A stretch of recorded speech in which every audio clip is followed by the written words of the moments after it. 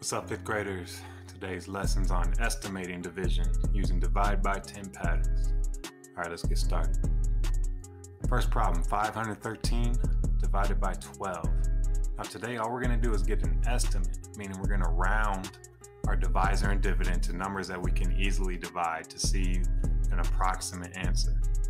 So first, let's look at our divisor, and we see 12 is close to 10, so we're gonna round it to 10. Now that means then we're going to round our dividend to the nearest 10. So 513 is closest to 510. So our estimation is 510 divided by 10. And using our divide by 10 patterns, we know we can cross out a 0 in both numbers to get 51 divided by 1, which equals 51. So 513 divided by 12 is approximately close to 51. Now, this isn't the exact answer, but it gets us reasonably close if we wanted to do long division and get an exact answer. Next example, 3,456 divided by 116. First, we look at our divisor 116 and see its closest zero number is 100, so we'll round it to 100. Now, 3,456, we can round to the nearest 100, so we'll round it to 3,500. Now we can cross out two zeros in our divisor and dividend, which leaves us with 35 divided by 1, which gives us 35.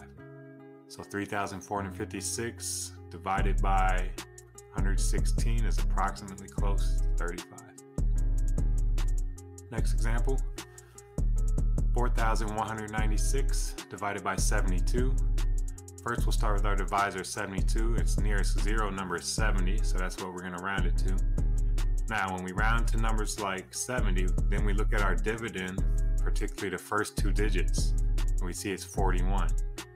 Now, we know 42 is a multiple of 7, so we're going to round our dividend to 4,200.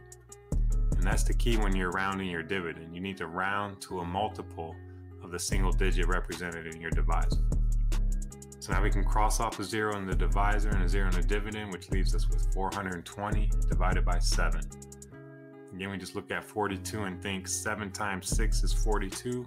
So we know 42 divided by 7 is 6. And we put our 0 back in our answer. So our answer is 60. So 60 is the approximate answer to 4,196 divided by 72.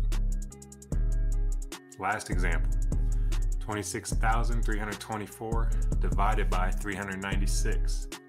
We always look at our divisor first to see what the closest zero number is so we can round it. So in this case, we'll round 396 to 400. Now we look at our dividend to see what the closest multiple of 4 is that we can round to. So you should be thinking in your head, well, 4 times 6 is 24, and 4 times 7 is 28. And our first two digits are 26, so we can either round up to 28,000 or down to 24,000. Both estimates would be fairly good.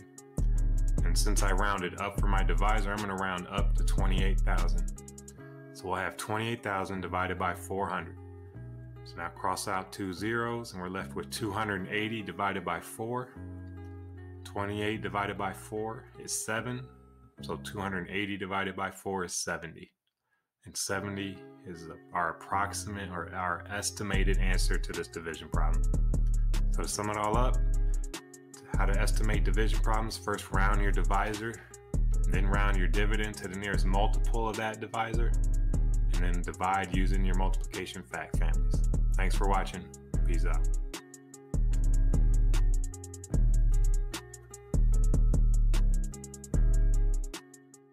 Created using Powtoon.